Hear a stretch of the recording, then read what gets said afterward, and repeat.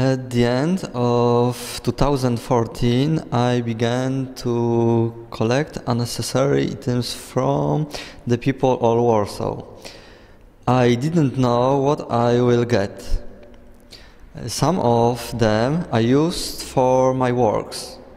For me, these objects are the image of what is unnecessary, worn, old-fashioned, non-durable, and they also show what we gather in homes, what we used until recently.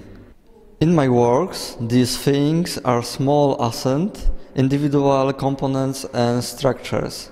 Sometimes I transform these objects, crush, smash, untwist, etc.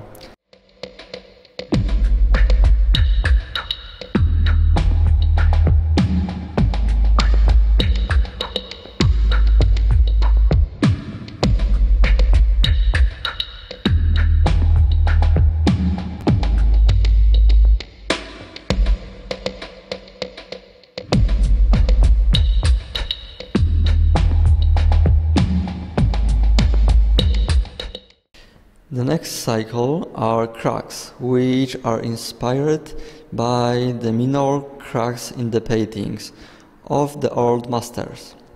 In some of these cracks you see another matter, something hidden beneath the surface, something from the interior of the image.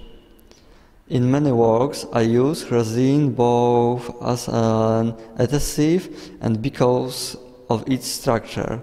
It can look like something wet, like a mirror, or smooth, noble and poor at the same time.